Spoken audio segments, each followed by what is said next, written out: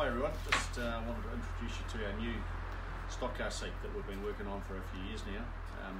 Based on some stuff we learnt from the 229 where people were complaining that they were still getting knocked out occasionally on a big hit. So we've followed what's happened in NASCAR where they've got large amounts of energy foam, like this piece that I've got holding in my hand here.